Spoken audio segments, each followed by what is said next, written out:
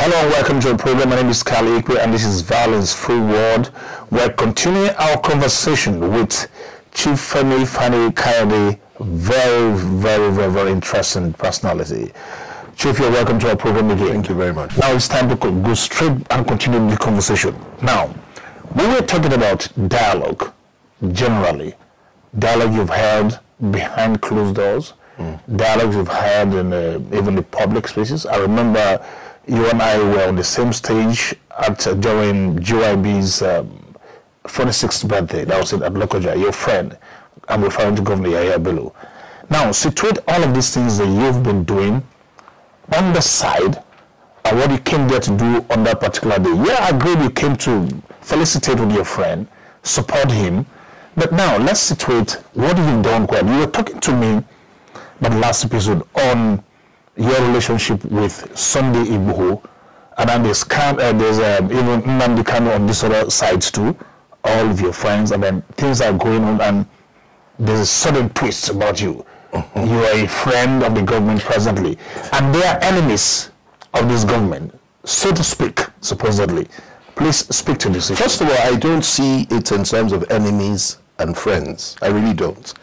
I see it in terms of we agree on issues, we disagree on issues. It doesn't make you my enemy. And because we agree doesn't make you my friend. There are some people like Yaya who is my friend, and a number of others, any day, any time. Sunday is my friend and will always be my friend, even if we disagree on a lot of issues. The same with Nnamdi Kanu and so on and so forth. I never, ever turn my back on somebody that I've once called a friend. We may disagree on issues, we may not take the same approach on issues, but I never ever renounce a friendship. Abba Kyari was chief of staff in this government for many years. He'd been my friend for 40 years. We sat down regularly once a month in the middle of the night discussing government policy, and I disagreed with virtually everything they were doing. But we were friends. It was after he died that I let the whole world know that this man had been my friend for almost 40 years. Brother, not even friend. And I have no enemies. So that's the first thing. I don't have enemies, particularly in the political realm, because I know how politics works, okay? But before I go into this, if you will allow me to just go back to something. I spoke to you about two reasons why we took the course that we took recently. I told you about the issue of the contribution of the governor of Kogi State in terms of bringing peace to the country, and I was impressed with the fact that he could do that. I was impressed with the fact that President Buhari could allow me to participate in that because he got permission from the president before calling me in. And I was delighted with the fact that when we finished that great work, we all went to the villa, we had audience with the chief of staff, he thanked us for the work that we had done. As surprised as it was that we could pull it off, and it was done. That is a credit to the president, that is a credit to the governor of Kogi State, that is a credit to the system that is operating today. We can achieve peace by dialogue and understanding and bringing everybody on board. Now, there was another issue. There are actually 6, but I will only talk about 2 publicly. There was another major issue which made me realize that, listen, it does work when you sit down and you dialogue and you talk, particularly behind closed doors. What happened in Zamfara State? They've shut down the whole state.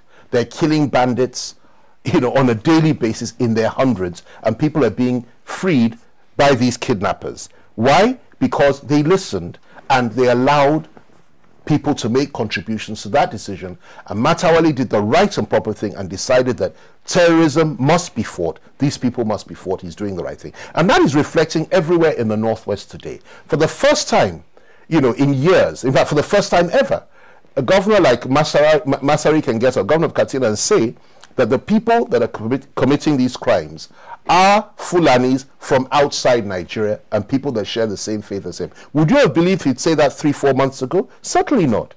And that is progress, because he's identified the enemy as foreigners. He's not shying away from who and what they are, and they're doing something about it. You talk about the governor of Kebbi State, for example, another one.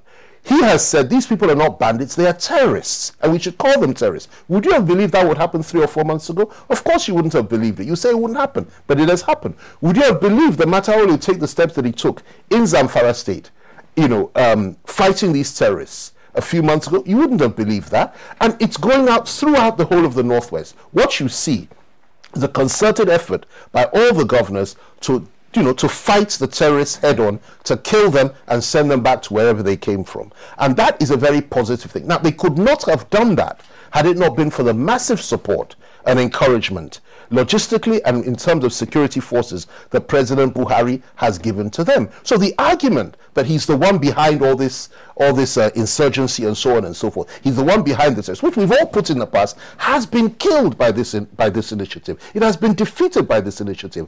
I know about it. I know what they're doing, and I know the efforts they're making. And that had a huge impact on me in terms of retracing myself and say, listen, I'm prepared to work with anybody that is ready to kill terrorists, that's ready to fight them and identify them for what they are.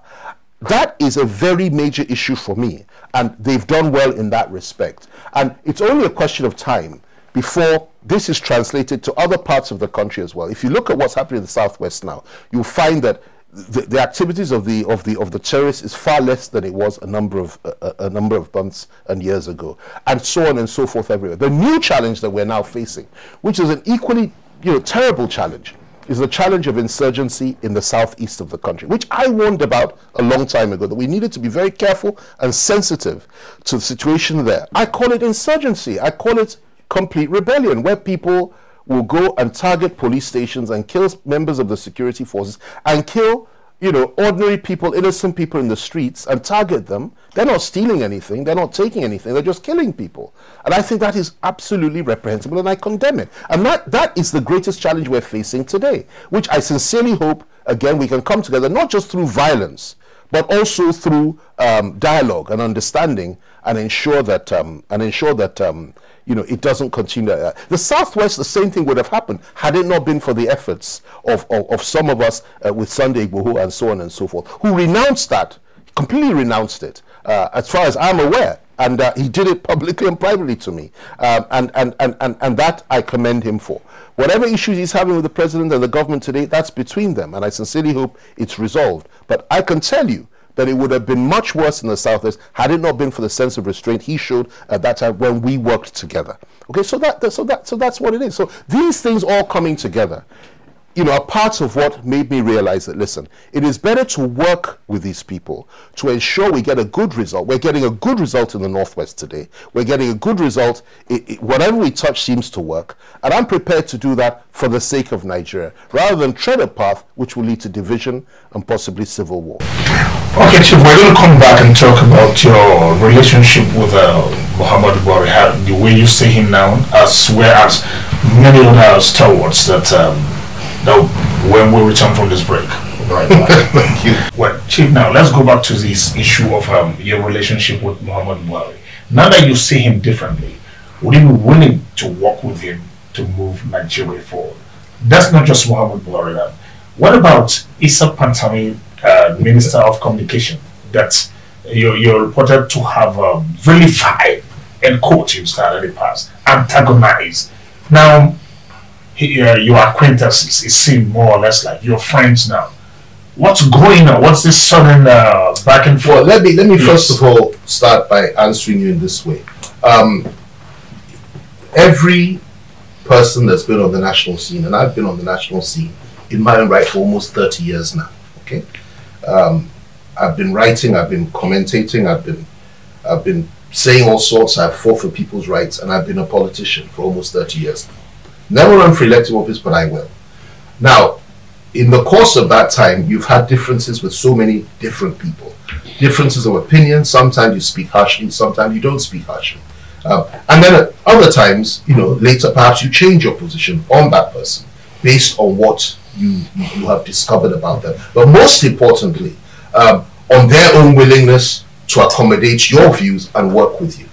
Okay? And that's the key to this. When it comes to the issue of President Muhammadu Buhari, it was never anything personal. We had differences, or rather I had differences with him on a number of issues before 2015, during the 2015 election, and between that time and quite up until quite recently. A number of policy issues, policy differences, and the perception that I had was he was fueling certain things which I believe were inimical to the unity of my country, Nigeria. I have no other country. And therefore, I stood my ground and I spoke truth to power, courageously, unlike most people. Okay? When it became clear to me that it wasn't quite like that. It was a far more complicated issue. And two things happened, because this is a very profound question you've asked me. Give me a little time to answer it. Two things will happen. A number of things happen, but I'll focus on two. The first thing that happened, which impressed me immensely, was the fact that many of the APC governors that I started interacting with were very accommodating to me. They opened their doors. We spoke from the heart to one another. I told them my views, my challenges in terms of what's going on in the country, why I oppose the government, and so on and so forth. And they came across with a different perspective. And instead of vilifying and closing doors, they said, look, let's talk. Let's find a way in which we can accommodate one another and perhaps even work together. That's number one. That couldn't have happened without President Buhari giving the go-ahead. That's where it all started. And I thought that was a pretty smart move on his part. And I continued to was smart on my part as well. And that's where all this started. Now, two major issues took place, which really made me now change my mind about where I would stand. The first one was this. We had a situation whereby this country almost came to a civil war, would have had a civil war, or the beginning of a civil war, a few months ago, 6 months ago or thereabouts. A lot of people don't know about this. And a lot of people don't appreciate it because they don't know the facts. Well, let me share some of those facts with you right now. And I stand to be corrected. I'm saying this on national television. Okay. I got a call in the middle of the night from the governor of Kogi State. By that time, we had been interacting. And he asked me to join him, that we had a bit of a situation and he wanted me to assist. And I gladly went there. This was at the time of the food embargo.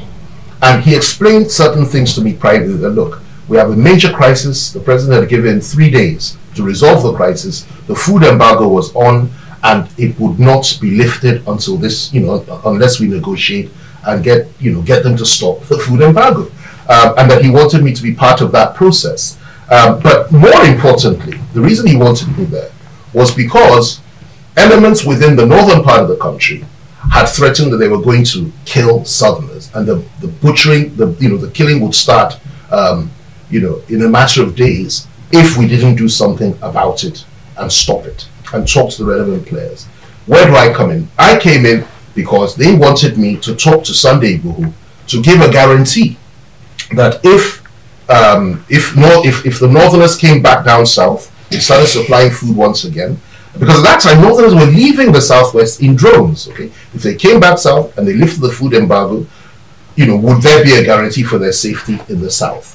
And that they wanted me to prevail on this young man because they knew how close and know how close I am to him, and that if that could happen, then perhaps we could now stop this threat of carnage and killing and reprisals. Their argument was that their own people from the north had been killed during the Lekki riots, and also they had been killed during the killings in Shasha in Ibadan.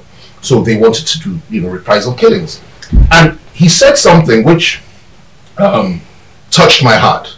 He said that the federal government would fight to ensure that this was not allowed, and that lives were protected in the north. Southern lives were protected, but they would take the full might of the federal government to ensure that. So we must sort this problem out in an amicable way and resolve it. We went back into the room, and then I made the call.